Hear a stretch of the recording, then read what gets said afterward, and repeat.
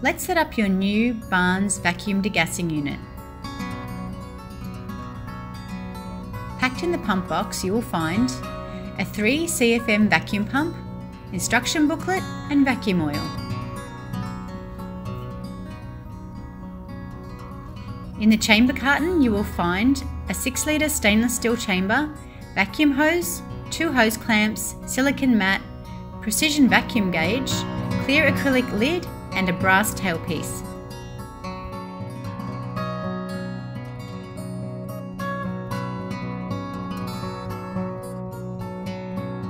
Setting up the unit is simple.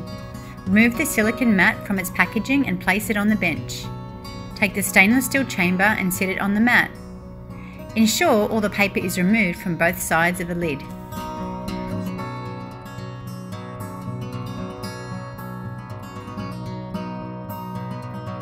Take the vacuum gauge and remove the nut and metal washer. Ensure that the plastic washer remains on. Fit the gauge through the hole in the lid. Ensure that the plastic washer is between the gauge and the lid. Then place the metal washer onto the underside of the thread followed by the nut. Tighten the nut with a spanner.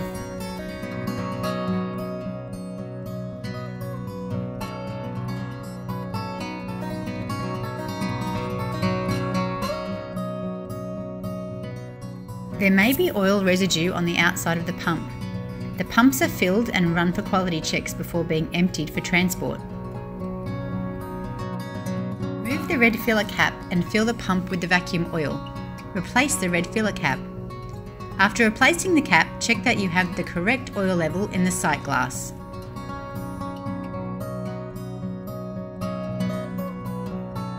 To connect the vacuum hose, unscrew the blue travel cap from the pump. Fit the brass tailpiece into the thread and tighten with a spanner.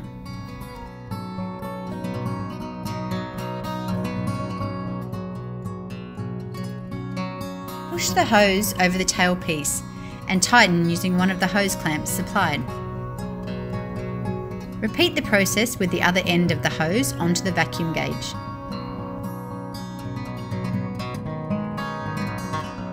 Always remove the lid by lifting its sides.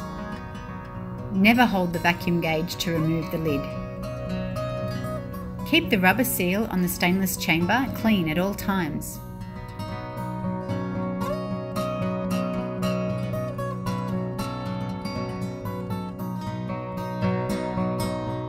To run the unit for the first time, switch on the power at the end of the pump. Ensure that both valves are in the open position. The open position is in line to the gauge. Once the pump is running, you can close off the inlet valve.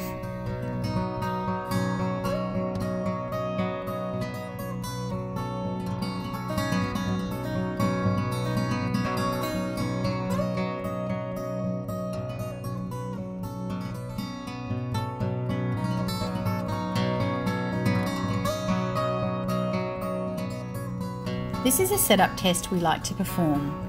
When the unit hits full vacuum, close off the valve on the vacuum side of the gauge. Then switch off the vacuum pump. If the chamber holds vacuum, then you have successfully set up the unit and have no air leaks.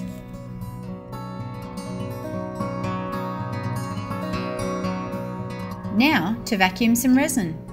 Remove the lid and place your resin into the chamber. Replace the lid. Switch on the pump and close the intake valve. You may have noticed the intake valve is fitted with an air filter.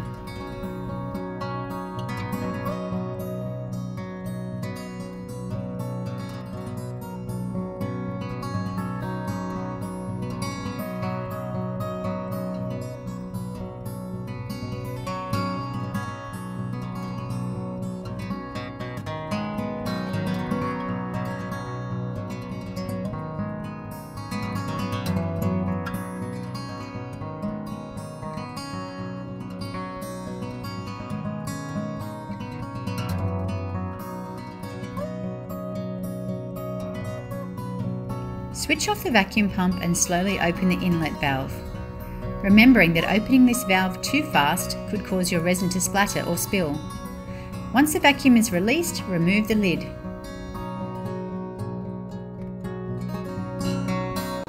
Always ensure to place the lid on a soft cloth or paper towel to avoid scratches and damage. Keeping the lid visibly clear at all times is important. Once the lid is removed, you can take out your de-aired liquid.